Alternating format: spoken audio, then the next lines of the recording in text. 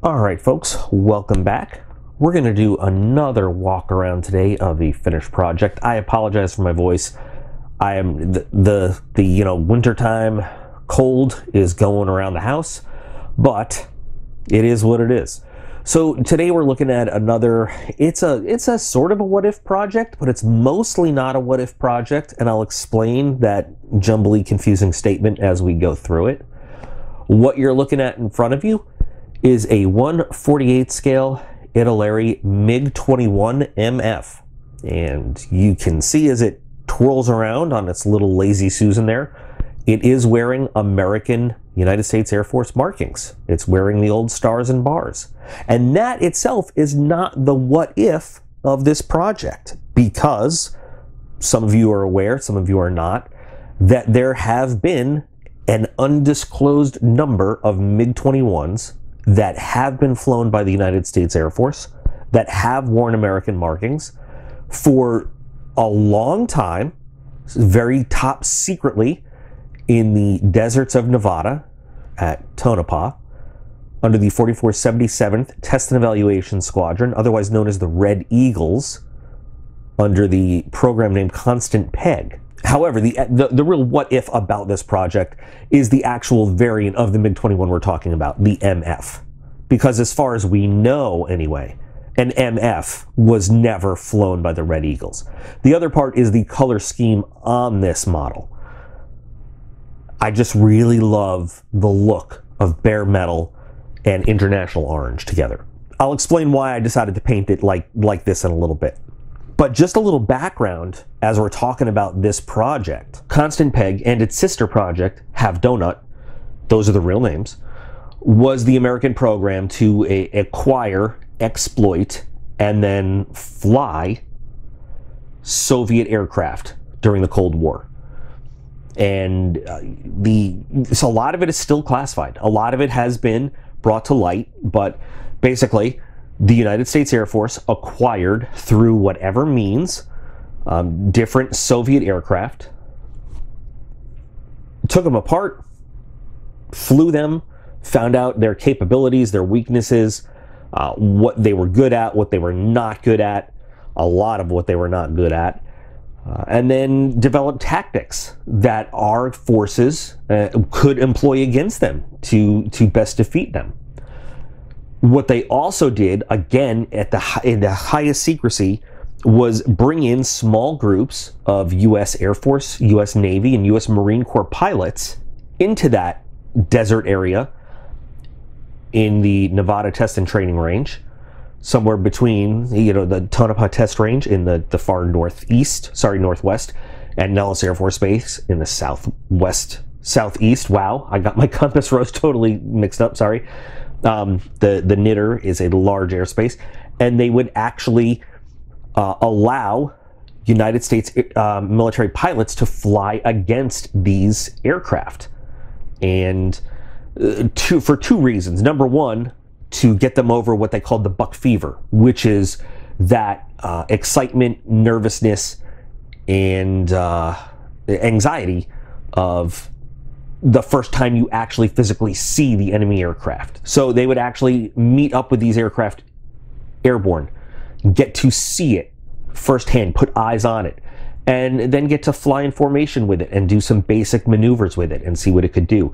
Then they would actually do sorties, flying mock combat against these aircraft, and work out hunters understand buck fever, work that out.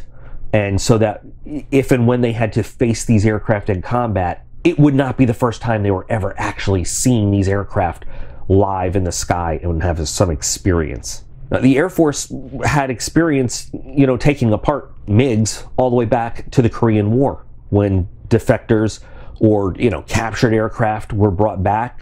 Chuck Yeager, the man of men in the United States Air Force, actually had videos, and this is unclassified at the time, because it was not a secret, flying a MiG-15 in American markings. So the way that the United States Air Force first got their hands on a MiG-21 was, again, top secret, and it was thanks to the Israelis. They ran a program called Operation Diamond. In 1966, the Mossad had convinced an Iraqi Air Force pilot to defect with his brand new MiG-21PF, which was, at the time, outside of the Soviet Union and the Eastern Bloc, it was the fanciest MiG you could get. The sum of $1 million was paid also, and there was some religious implications too. He was an Arab Christian, feeling very persecuted by the Muslim government at the whole thing. And anyway, they convinced him to defect, and there was a very large operation that went into it. He brought the plane, landed it in Israel. The Israelis got a chance to check it out and take a look at it. When they were done, they let the United States take it, bring it back to the U.S., which, of course, they brought it to the Air Force's little secret area in the Nevada desert, which is officially known as Groom Lake Test Facility. It has some other unofficial names. And they began to go to work seeing what it could do. And that was the beginning of the Have Donut program and what would later become Constant Peg. So there's some historical perspective. And there are pictures of that MiG-21PF that have, of course, since then been released, flying with the same markings you see on this aircraft, just a simple number on the tail, stars and bars, nothing else. As the United States Air Force started to do its exploitation of the capabilities of the MiG-21, just in time to help equip our pilots with knowledge to defeat it in Vietnam.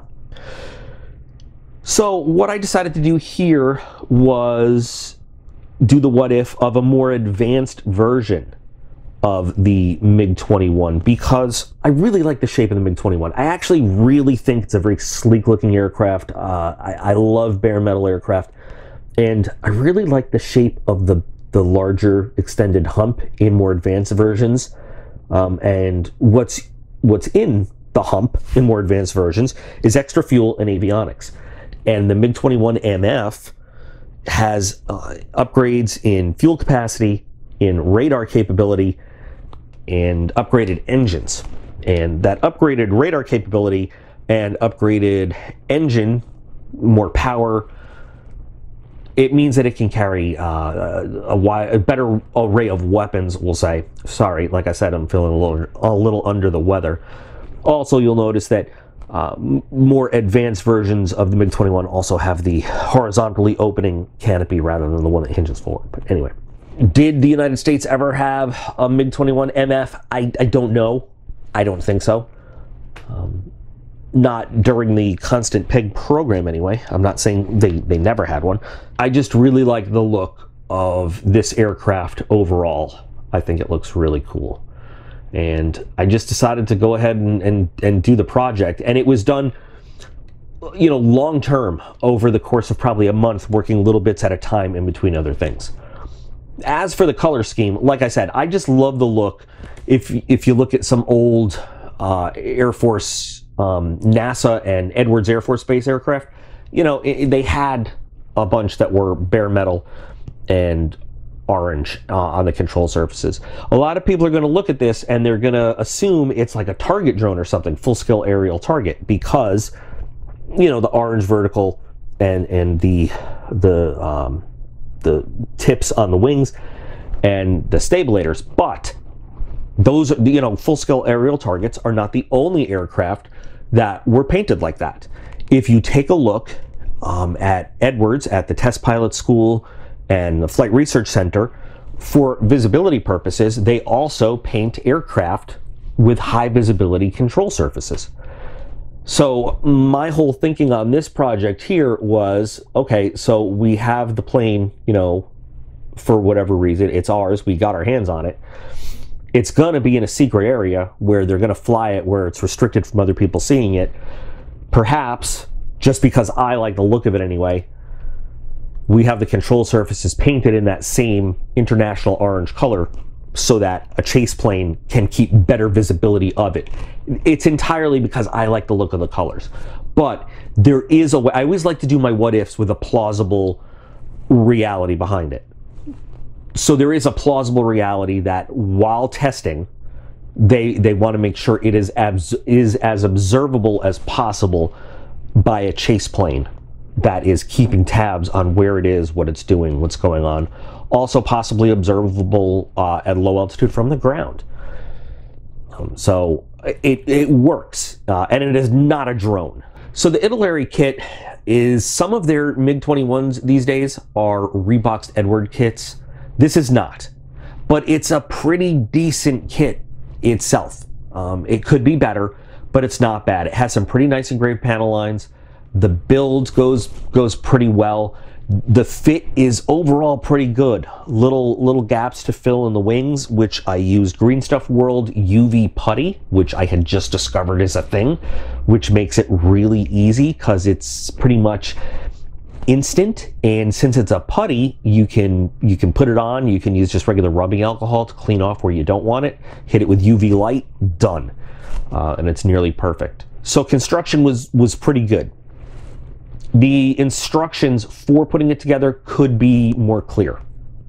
It's not the best illustrations, but it gets the job done. The way that Italeri puts the kit together, they have pretty much a basic MiG-21 fuselage and wings, and then you can tell that they made it so that they could then just throw in different sprues with different pieces to make different versions of the MiG-21, which is fine. Most companies do it that way, but it means that there's some little details that might be amiss here and there, just small little details between different versions. So, you know, the Edward kits, of course, are going to be more accurate. They have some of the best MiG-21s available, but in general, the shape is fine. The dimensions are fine. The cockpit is a little bit lacking in some aspects. It does not have any kind of controls, switches, circuit breakers, or anything on the sidewalls. And once again, it just has one instrument panel for no matter what version of the MiG-21 you're building. It's also a much cheaper kit than the Edward kits, so you kind of get what you pay for. But like I said, for this project, it works, and I'll do some close-ups of the cockpit in a little bit. There's a good amount of nose weight up forward to keep the nose on the ground, which you also have to do with most MiG-21 kits. All of the metallics on here are Alclad 2 metallics of different kinds. The base color is polished aluminum. There's high shine aluminum. There's airframe aluminum. There's a little bit of chrome. There's steel, stainless steel. There's all kinds of different metallic colors that go into this to give it the look of different kinds of metal surfaces, different kinds of conditions. All the decals are from spares. So the numbers here, that's from an old P-51 kit. I don't remember where and that's all there is. There's the tail number and the stars and bars. And I don't think that anything on this plane is actually a 1/48 scale decal. I think I just took them from wherever I had them to match kind of the size from photographs I saw. And those are the only markings that are on MiG-21s. A lot of the MiG-21s that were evaluated from Operation Diamond only wore stars and bars, and that's it. The actual MiG-21s that were flown in constant peg wore their foreign nation markings to make them as realistic as possible. And you can look those pictures up. I actually got to meet, this is a side note, just name dropping here, Gale Peck, who was an Air Force officer. He was Lieutenant Colonel Gale Peck at the time. And yeah, that is his real name, Gale Peck. But he was one of the officers mostly responsible for constant peg and making it happen. When I was a student at Air Force Weapons School, he was long since retired, but he taught my classes AMRAM, AIM-120 AMRAM academic block. Why he taught that block of instruction, I have no idea. But he is a genius. He taught some of the most complicated technical, you know, how that missile functions and its logic circuits, like Mr. Wizard on TV, if you're old enough to know Mr. Wizard, made it so easy to understand. And I really wish I could have gotten a picture with him, but of course we were in a facility where no electronics were allowed. But it was really like an honor and a real pleasure to interact with a guy who, I don't know, if you're not an Air Force geek, never mind, but it was really awesome. So inside the cockpit, there's all hand brushed up front instrument panel, which came out okay. You know, there's not a lot going on in there, honestly. So I just did my best. On the sides, because like I said, there was nothing there, I used spare decals from an Edward MiG-21 to actually fill out the cockpit and give it a little bit more detail there. So what's on the cockpit sidewalls, there's nothing there for the kit. So for those, I used some resources I had. I don't know if you're going to be able to see on this side. Probably not because of the canopy. In the cockpit tub, those details come there and those are painted on.